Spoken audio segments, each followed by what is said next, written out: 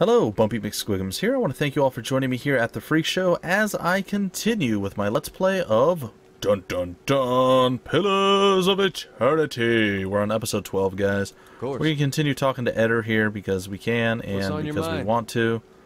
Something about him. Why did you stay so long in a town that hated you? I'm sure my parents are still wondering the same thing. The Aothasian purges were like this madness had come over the town, like a disease.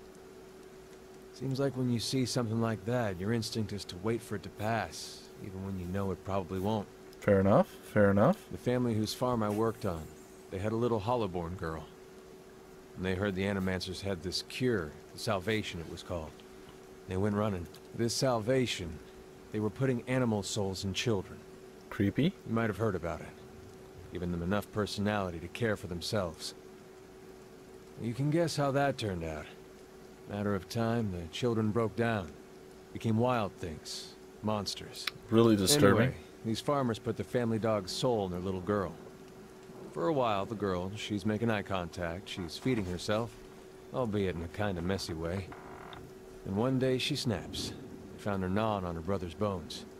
Had to chain her up, put her in a cow pen. Whoa, that's creepy. Well, the mother, she wouldn't have anything to do with the girl after that. But the father, he'd visit every day. Feed her chickens, toss water on her once in a while to get the dirt off. Most of the village, they'd whisper about him. Poor man, they'd say. Sick with grief. He was just waiting for his daughter to look up one day and recognize her papa.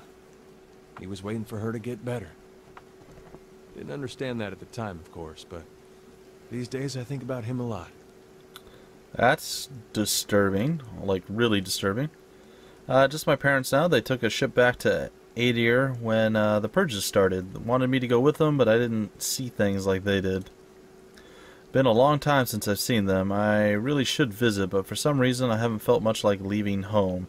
Good thing they chased me out, or I might not have ever left, or I might have never left. Either way. All right, and what about the Aothas? What is there to know about Aothas? If you're looking to find religion, maybe you want to start with a god that hasn't been burned to dust, but I won't stop you. Aothas, he was a young man with a silver crown. Carried a candle around with him. Sounds like I'm giving a bad eulogy here. He was a lot of different things to different people, I guess. Rebirth, redemption, light. Out in the country, he's Gaun, the farmer who helps all things pass, seasons and people both. He watches over the weak, does Gaun, sees imbalances made right. You could see why all the copperless rowdies around here might take a liking to someone like that. He was real popular here for a time. These days you won't find too many worshipping Aothas in the open. It's hard to know who still does it in private and who's given up. Feels like I'm the last one sometimes. He smirks. If that's the case, he deserves all the mourning. In my way. I don't suppose he expects me to show up at his temple these days.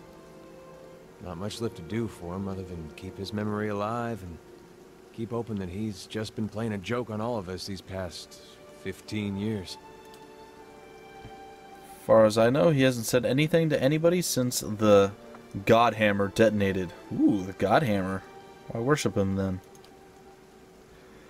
He grimaces. Well, if it turns out he's not dead and I gave up on him, I'd have betrayed my god twice. Even the god of redemption's got to have standards. I'd probably be reborn as a fat Aomau's horse. There you go. I thought it said autumn. Glanced at it real quick and looked over at the time. Yeah. That's right. Always keep my eyes moving, guys. It's a tough thing to do. I feel like I'm having a seizure sometimes. No, I'm kidding. That's not true. It's not funny either. Seizures are no joke. That's not really it, though. Not all of it, anyway. He casts a sidelong glance. Guess it's more I still believe in the things that he believed in. I just hope his death doesn't mean the death of those things as well. Sometimes it looks that way. Raised that way. My family's been Aothasian going way back. Suppose it wasn't much of a choice at first. Don't know for sure why my family started worshipping him. Probably because of Gon looking after folks like us. Well, I guess I'll have to call him Gon now that I know how to pronounce it 100%. He looks you in the eye, conspiratorial. Could just as well be that my ancestor did something so bad that only Aothis could forgive. It explained a lot about where I got some of my less respectable traits. Did you only worship him because that's how you were raised? Mm-mm. There was something I genuinely liked about Aothis. Always. Like he understood people better than the other gods. Knew all our flaws and weaknesses and accepted us for that.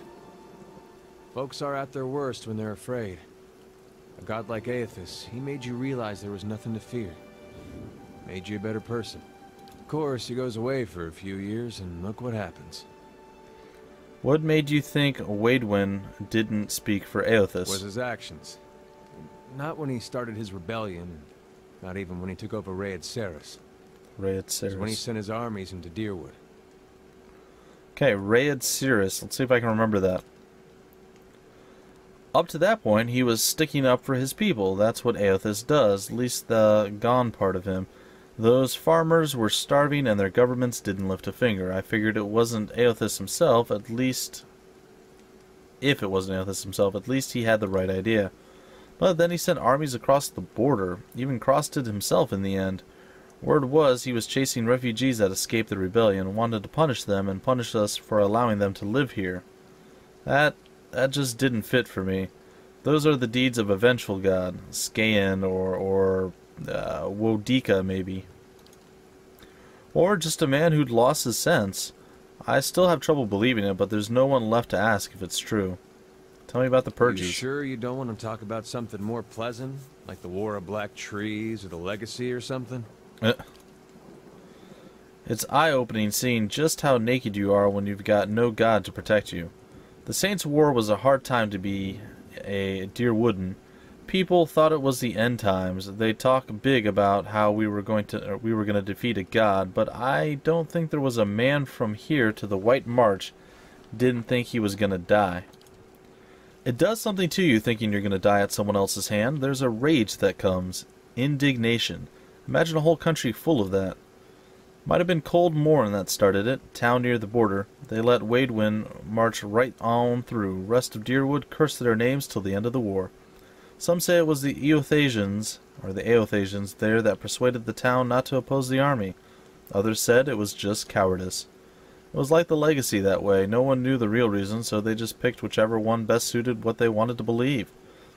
Either way, the town was burning before the first ashes of Aothis hit the ground, and it felt good to the people here to be in control after being so helpless. So the fire spread. A lot of us Eothasians went the way of our god. There were claims from the church of Magran that she'd actually commanded the purges. I found that hard to believe. Sounded to me like people were doing what they wanted, wrapping their god around it like she was a cloak. Then again, that's what I thought about Waidwen. Okay. What's on your mind? Guess that's it. Alright, so we know a little bit more about the backstory of Aothis and, well, about Eder as well. Alright, let's head on into the blacksmith. See if we can get ourselves some camping supplies and maybe do some... I don't know if I want to do any upgrading. Maybe. Well met, friend. Well met indeed. You mentioned something about the stock being low.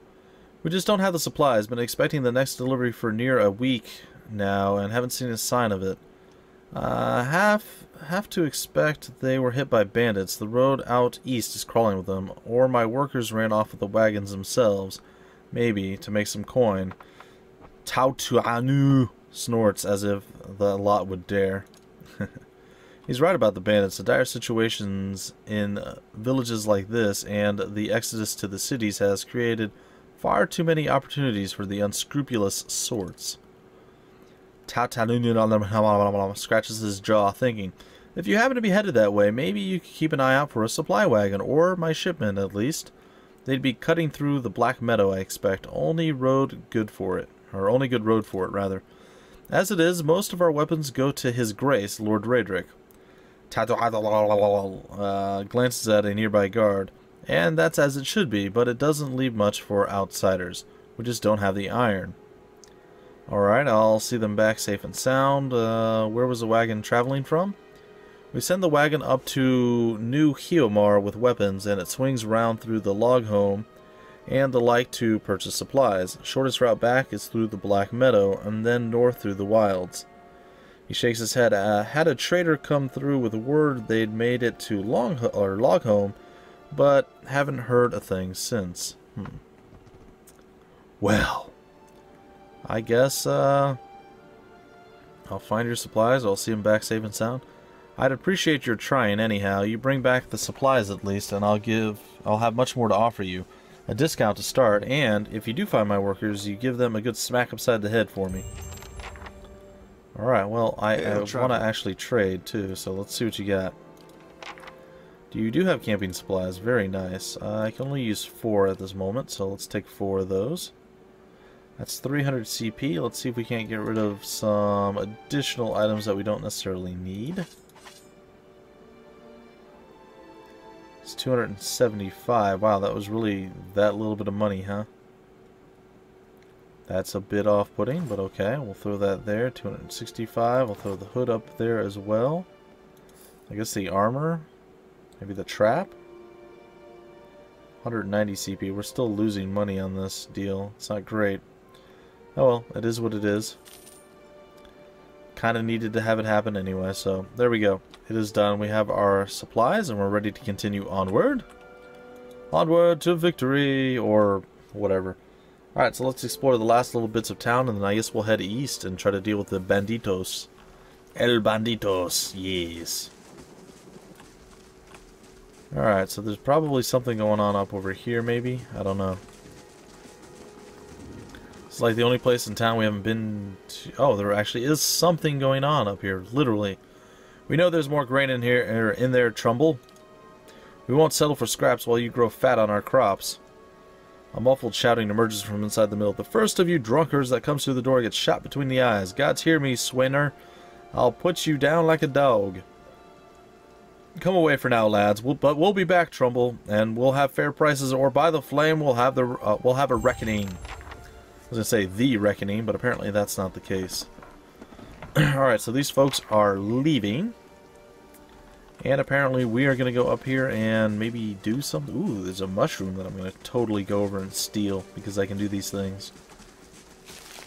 Yeah, Settler's Arrow. Alright, I guess we go inside.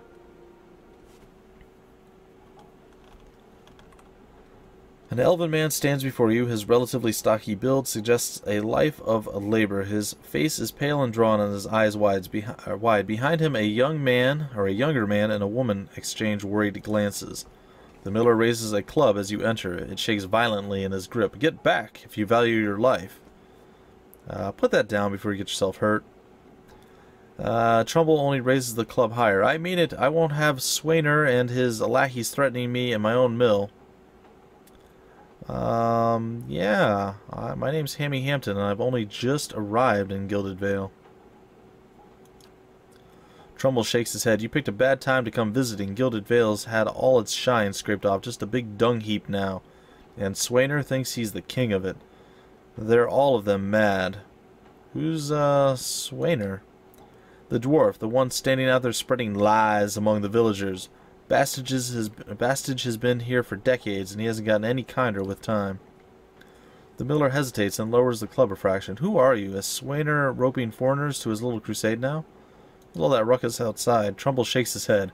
Where to begin? Swainer's whipped them into a froth and going on about grain stores. Claims I've hidden most of it away. All I do with grain is sell it. I can't create it out of thin air, and I can't hand it out for free. I pay the farmers for the crops they bring in, and I sell what comes out of the mill. Most of it goes to the Black Hound on the west side of town for ale, and Swainer doesn't, and his lot sure don't seem to mind that part. You should take a look at the fields on the way into town. The crop's blighted, and most of what I'm getting from the farmers. Trumbull gestures to the sacks and containers. It's gone off, rotted through. I can't pay top prices for blighted wheat, and I've barely got enough good grain to go around. Swainer's howling after things he has no right to. If you don't want those people in here with torches, maybe you ought to stop lying to me.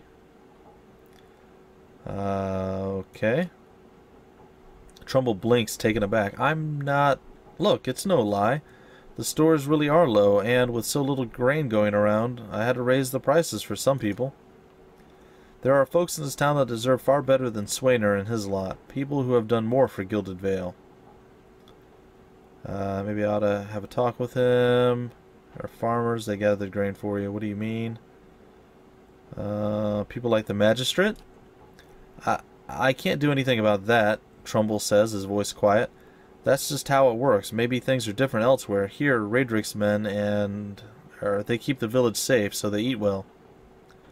The magistrate's not waiting outside to burn your home down. Maybe you should give the farmers fairer prices. Trumbull opens his mouth to protest, but his expression shifts into resignation well before he finally nods and speaks. You're right, he says quietly. I've been trying to plan for the future, but we're in danger here and now. Fine, tell Swainer and the others that I've reconsidered, provided he pays the same as everyone else.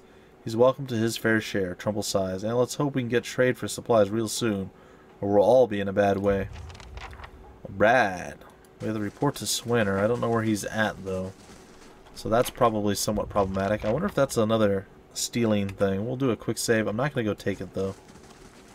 I feel like that might be overreaching just a tad. Alright, so that wasn't so bad.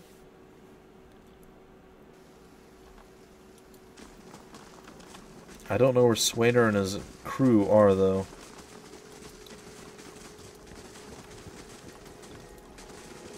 There's a cow. Villager, villager, villager. There's fields here. I thought they were farmers, weren't they? Well, I'm not seeing them. They don't seem to exist. Well, let's go over here, because it looks like we still need to be able to exit to the east at some point. I'm not going to leave yet, but I'd like to at least get this... There we go. The Eastern Wood, it looks like. There's no A in Eastern, apparently. Or there is an A in Eastern, and they just... Yeah. Yeah. That whole thing. Alright, well, I can't seem to find the individual I'm looking for here.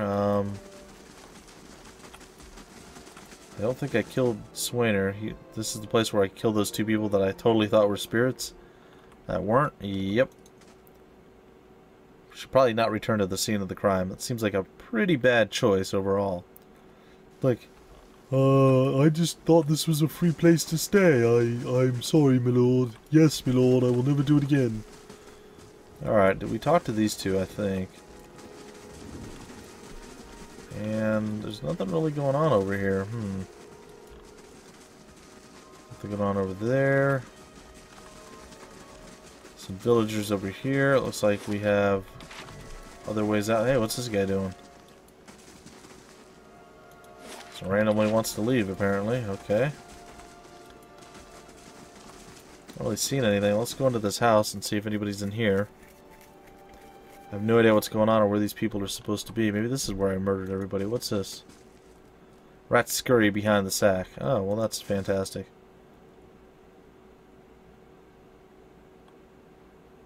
Come on.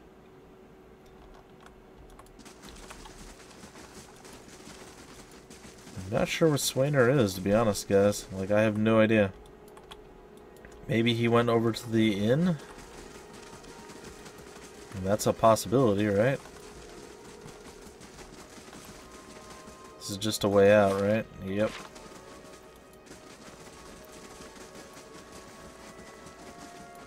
Well, we've kind of covered all of town, so I guess the only place left to go is maybe the inn. Alright, let's head in and see. Let's head into the inn and see what's up. Okay, villager, villager. Pasca, villager, villager. Ah, there they are. Okay. Hello. They do exist. Hello. Can I see what you have for sale? Ah, I'm sure you'll find something to your liking. We have the finest cook in the Deerwood. Alright, club, bow, dagger, blah, blah, blah, blah, blah, blah, hide, leather. Yeah, yeah, yeah. Alright, we should have a decent supply of just random crap that we can sell, too. I'm just going to try to sell all this stuff and just be done with it. I don't think I need any of it. What is this? Quarterstaff? I don't think we need that. Definitely don't need that. There we go. Get rid of all of those things. The hats are stupid. Let's get rid of those. Okay, that's good. We'll trade all that, and I guess we'll come down, we'll talk to Swainer, get this all situated, and then we'll break off the episode. Pretty close. Alright, we're going to go into normal mode now. Come down here. Traveler. Don't know who you are and don't much care. Keep walking. We're not here to chat with foreigners. Aloth narrows his eyes. Careful, looks like they're cut from the same cloth as those rowdies who attacked me. He wrinkles his nose. Smells like it, too. What if I told you that Trumbull's changed his mind about the grain prices? The dwarf looks up, blinking. What? You serious? He exchanged looks with his fellows, who grinned hesitantly. The old man's listened to reason? About time. I told them he'd come around, but damn if he didn't take his time about it. He sets a few coppers on the table. Here, buy yourself a drink now that we can afford it. Goes for you two as well. Drinks on me. Yay, we're heroes. Sweet. Okay, can't thank us enough. Can't thank us enough. Alright, so I guess we'll head out and go east. There's nothing really else to do. Feel pretty good about all this, folks. I feel pretty good. I mean, things are definitely moving in the right direction, and they're working for us quite well. So let's get ourselves traveling east, and then we'll break off the episode once we transition to the other area. And hopefully everything else is going to be going super sweet nice for us. I guess we can just exit out this side of the town. You must gather your party before venturing forth. Thank you. The Estern Wood. Effects that modify the same statistic will often suppress each other. In those cases, the game only uses the highest of the bonuses. Alright folks, well, before we get too into this and figure out what's going on and where we're going to head, why don't I break off the episode right here? East to Raedric's Hold, west to the Gilded Vale. I think I'm going to break off the episode right here, and in the next episode we will explore this area and see what's up. Hopefully you folks enjoyed. I should have actually rested at the end to recover all of our health. I might do that actually between episodes and then return here. Either way, hopefully you guys enjoyed. I want to thank you for stopping by and joining me here in this particular episode of Pillars of Eternity. It was nice to have you here at the Freak Show, and I will see you guys next time with more Pillars of Eternity. Until then, my name's Bumpy McSquigums, and I will see you later.